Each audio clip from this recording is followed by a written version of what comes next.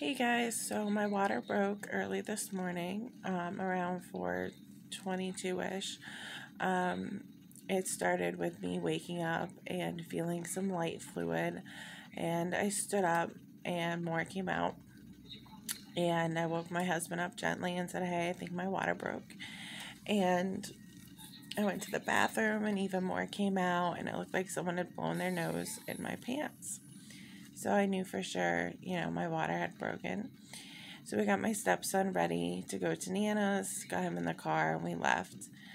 When we got here, they had to do the testing to make sure that it was my amniotic fluid, and it was.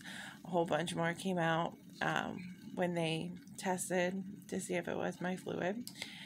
And then they had to put me on Pitcoin, or I don't know if I'm saying that right, Pit something, to get me more dilated and contracted, because I was only at a 1, but because I had lost so much fluid, they needed me to have the baby today. So they put me on that fluid. About,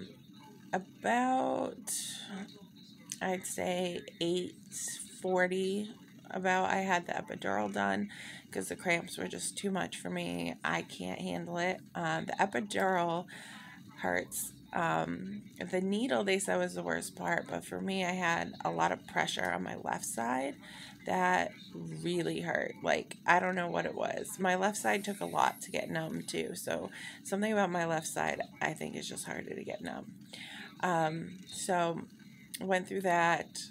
I'm happy I did it. Don't get me wrong. It was worth going through that pain simply to get rid of the contraction pain, and it took a good 30-40 minutes for the actual medicine to kick in to where I wasn't feeling it anymore. And my legs did eventually go numb.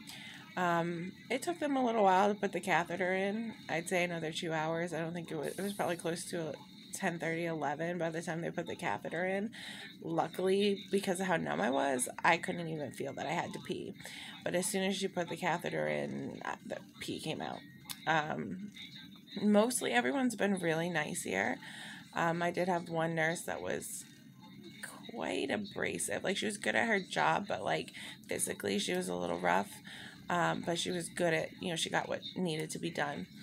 So, and then around 12:15, they were coming in to check me, and a whole bunch of fluid came out. And they thought that would help move things along because they were surprised that I wasn't dilated enough yet. And then they noticed that for about 10 minutes, my son's heart rate had dropped to 50, which is really bad for a baby. So they said we had to do an emergency C-section. So literally things went from 0 to 100 super fast. They unplugged everything, scooted me out really quickly, helped move me onto the table. I was petrified and shaking. I have anxiety problems, as you guys know anyway, so I was a mess with my anxiety. And they gave me some more numbing fluid, did the prick tests to make sure I couldn't feel anything. And then within 10 minutes, not even, like, they got Jensen out right away. And he's very healthy. He's 7.5 ounces. He is measuring at 19.5 length. He's got long fingers, long toes. He's a little cutie butt. I'll show you guys in a minute. He's sleeping. But we already did one breastfeeding and it went well. His head was a little swollen, so they're checking that every hour, but it's already going down quite a bit.